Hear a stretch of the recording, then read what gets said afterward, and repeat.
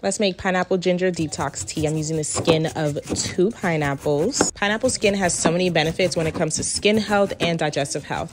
I'm just taking the skin and putting it into a pot with a whole bunch of ginger, which helps gas. Adding in these green tea bags. I don't really recommend them, but I need to use them up, and green tea will help snatch the waste.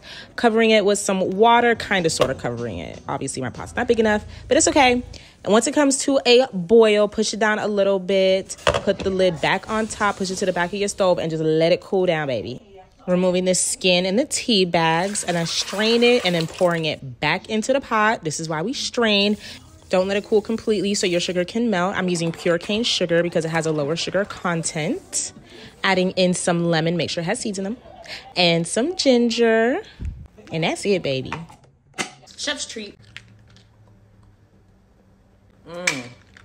It tastes so damn good. Like, you have to make it.